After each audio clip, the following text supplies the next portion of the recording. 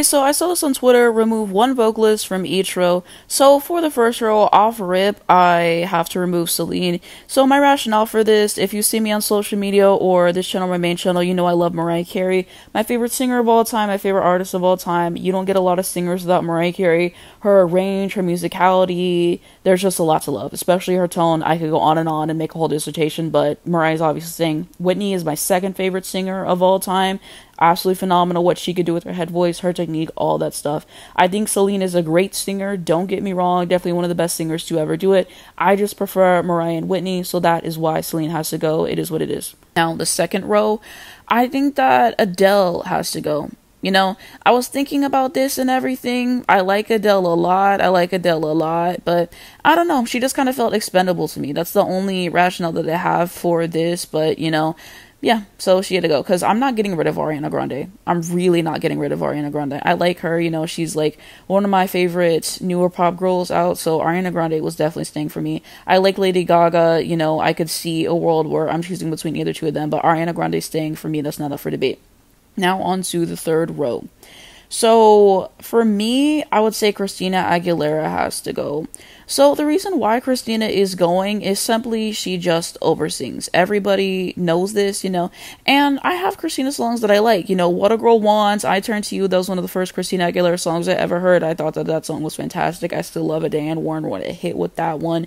You know, even stuff from Stripped, you had Fighter, which was a moment, Underappreciated, Walk Away, like, she has some good songs that I like, but she overdoes it. She does, especially whenever she hit that live performance. And so, yeah, you know, and not to mention, I just prefer the other two voices more. Beyonce is another one of my favorite singers of all time. And for some reason, I feel like people don't really give her the credit that she deserves. But, I mean, just what she's able to do, her range and her musicality. She studied the greats before her. Absolutely love Beyonce. And so she was definitely staying out of the three. I mean, let's be serious.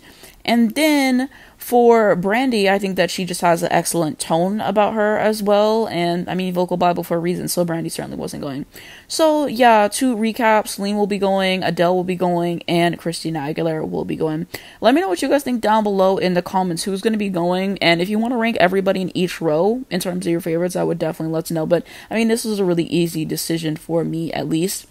But that's going to be it for this video. Thank you so much for watching it. If you did enjoy it, give it a like below. It helps me out a lot on YouTube algorithm. I very much appreciate it. You can also subscribe if you'd like to see more videos like this. If you hit the bell, you get a notification for when I post and not miss any videos come out. I post new videos every single day talking about the music industry, current events, and stuff like that. But I also post content about the NFL sometimes, the WNBA, because I like sports.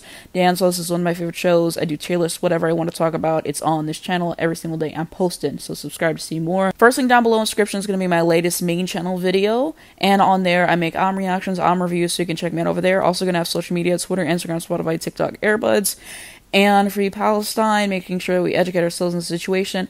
Lastly, make sure you register to vote. I'll be voting for Kamala in November, but thank you so much for watching, and I'll see you in the next one.